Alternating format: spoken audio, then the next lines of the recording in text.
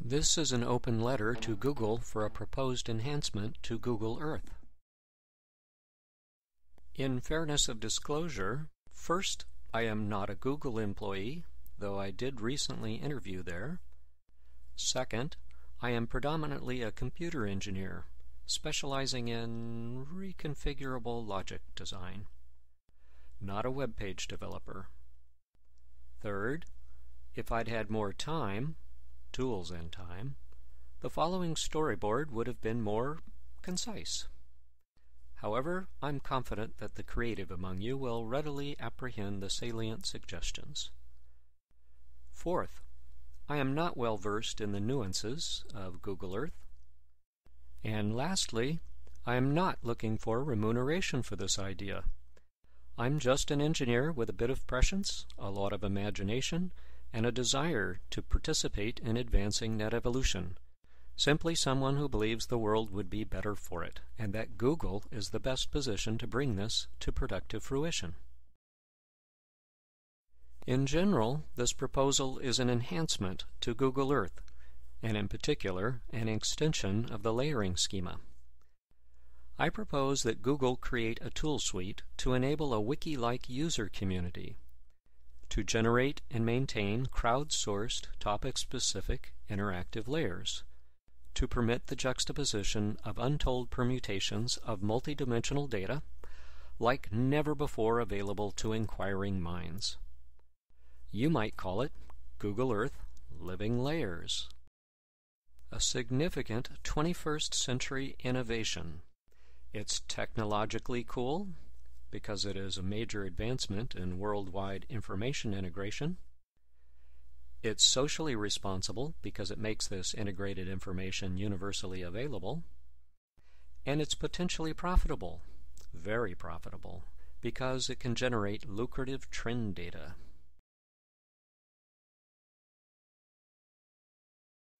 More than a simple static display of points, events, or projects of interest, user-created layers should be able to interrelate data from such topics as these.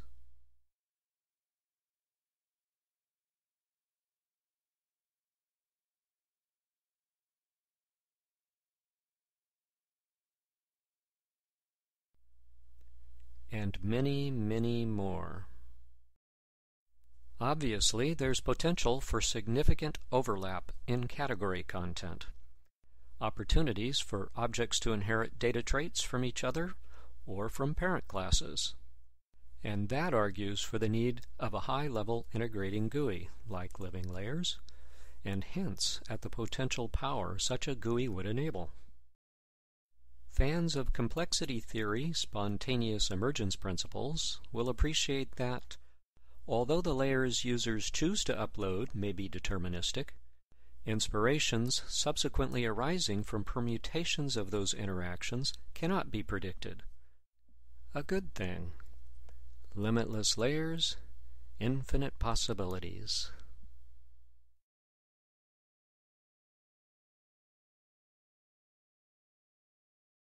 The proposed tool suite would enable Google community contributors to construct lines, polygons, polyhedra, and other iconography projected upon the Earth's surface.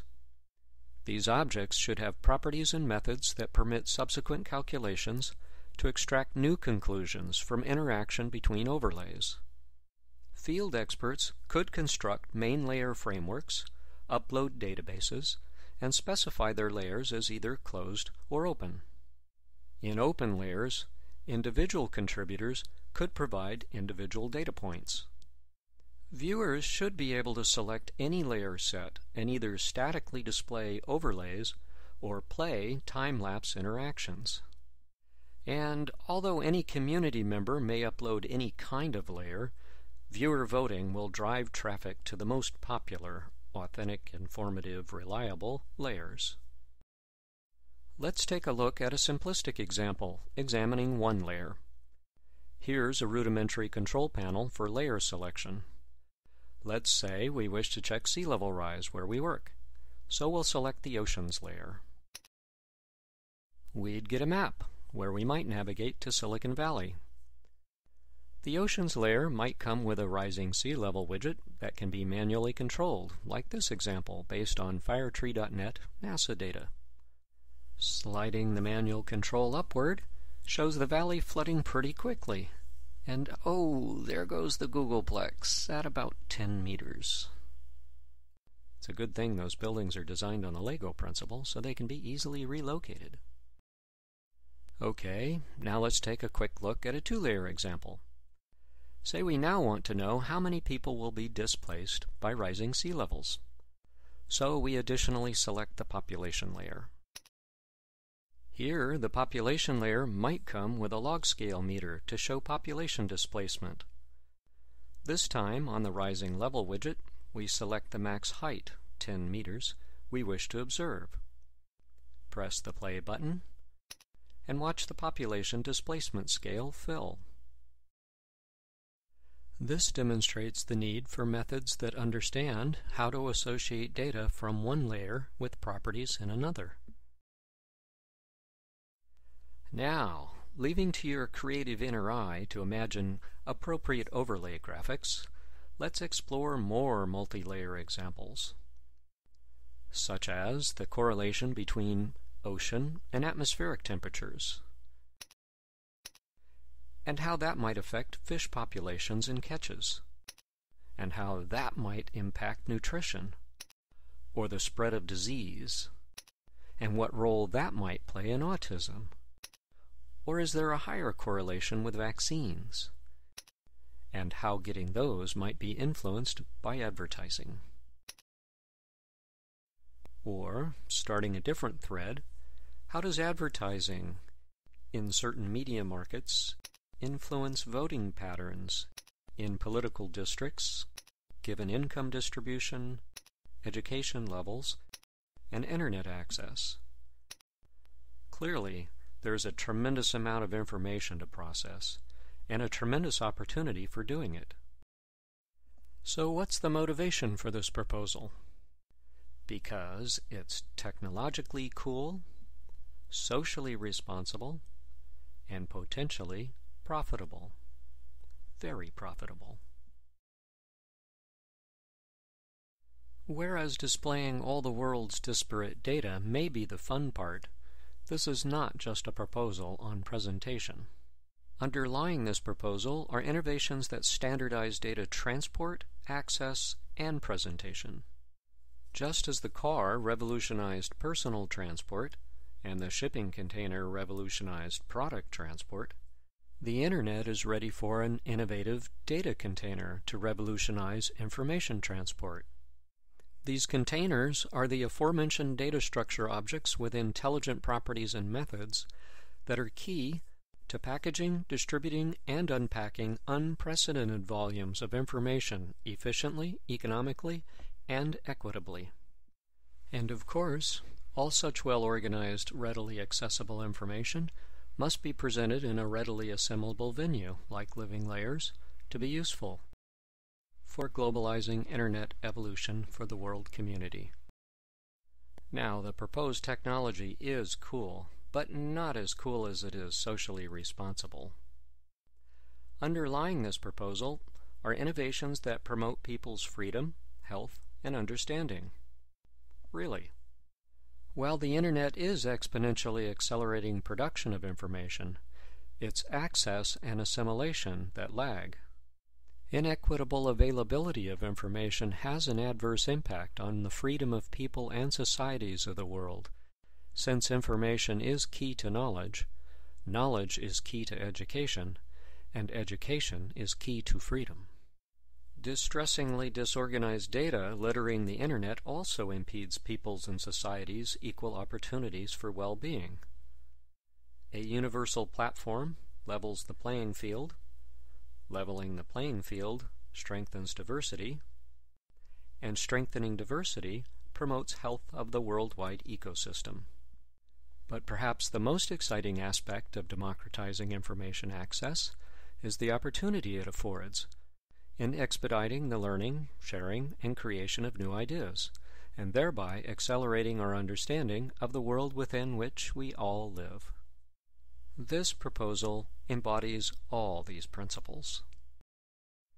But if those lofty motivations are insufficiently redeeming, there's always revenue. Now, whereas monetization is not my area of expertise, I'd be remiss not to give it some consideration. It seems self-evident to posit potential revenue streams from the usual relationships. From information consumers and producers up to Google, where consumers are typical end users viewing information, and where private sector businesses, government, and academia typically comprise producers. Of course, many producers are also consumers, and some consumers might be paid to be producers, relationships which will also increase the demand for Google services. Whereas Google may continue providing free Google Earth viewing to consumers, producers might pay Google for access to advanced data correlation methods or CPU time to execute them. Producers might also collect royalties for contributing their secret sauce IP to an advanced methods pool. These streams might be captured in a typical hierarchy of progressively featured product offerings. All users can view layers. Many can generate layer data. Some may wish to lease CPU time to compute layer data. And an elect few will pay for access to advanced methods that correlate many datasets to extrapolate trends. But of course, for this aspect of the proposal, I defer all revenue conjectures to the business development experts at Google. That's it. Google Earth, Living Layers, an evolution in Internet information organization and distribution of, by, and for the world. And in closing, I would like to thank the following for their part in this presentation.